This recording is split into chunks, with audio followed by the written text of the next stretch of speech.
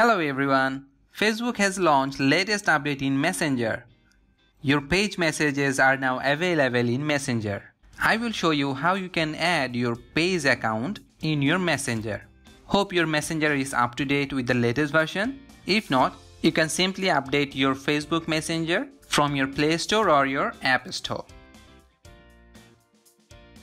So all set, let's begin. Open the Messenger from your phone and now tap on profile icon in the top left corner and notice a new option named as switch account. Tap on switch account and from here you can easily add your page account by tapping add option, which is top right corner.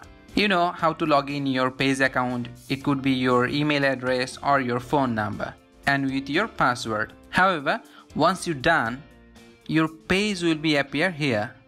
To switch your account from your personal to your page, simply tap on your page account.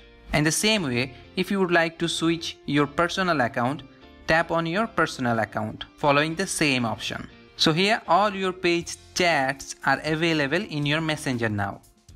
It's very easy. Simply switch between your personal account and your page account and control when notifications are displayed for your account.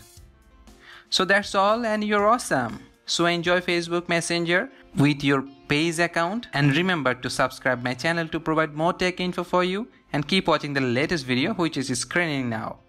Thank you for tuning in and have a nice day.